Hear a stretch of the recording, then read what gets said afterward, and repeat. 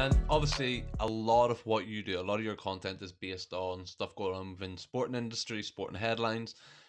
And for that, and for you to be a reliable source and to then gain a sensible viewership, you obviously have to do a lot of sensible research and a lot of thorough research before you put out these videos. Do you want to kind of explain to people from a podcaster's point of view what your research method is, sort of how you get these stories, how you fact check, and how you kind of put together your content that you're going to put out?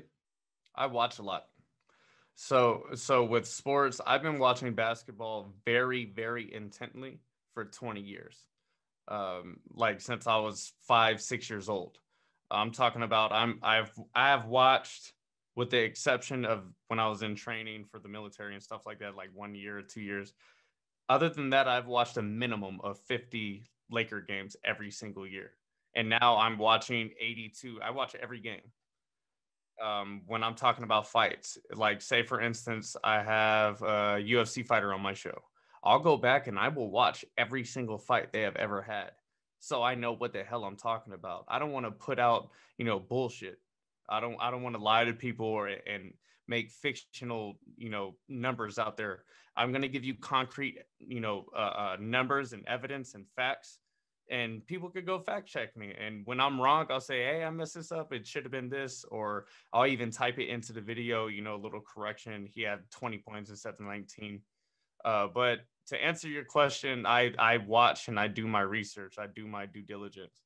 Yeah, because honestly, from someone, obviously I'm British, you're American, and your sports are a lot more intricate. There's a lot more, obviously, yards per carry, even down to like quarterback. So everything, right? In general, if you try to explain the scoring and point system and the stats in American sports to British people, it just doesn't make sense. It blows their minds. Even I tried to explain to my girlfriend about the 10 yards and just in football. I was like, it's just 10 yards. And then she was asking why they were trying to measure it. And I'm like, it's to make sure it's 10 yards. And she just couldn't. She was like, why does it matter? Because he's not 10 yards. He's like inches. Like there's a big, and obviously for that there's a lot more that goes into it.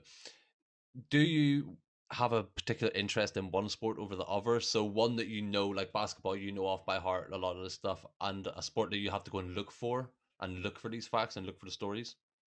So basketball and football, I know that stuff. It's like the back of my hand. I know the yards. I know uh, everything, everything. How much people averaged, what they shot from 3-point line, stuff like that. Now MMA, I've been a big fan of MMA for 10 years plus, but I've been getting very um dialed in with MMA just since I started this podcast, maybe about like 5 months before the podcast. So maybe about a year, I've been watching MMA every single week that it comes on, every pay-per-view that comes out.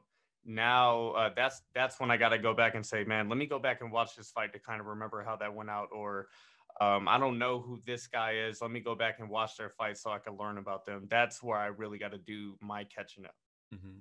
Because I know, like, I mean, you obviously are doing this for multiple sports. Just as a general fan of American football, even I can't get my head around it. I didn't even start to understand that half of these stats are even tracked until I started playing fantasy football.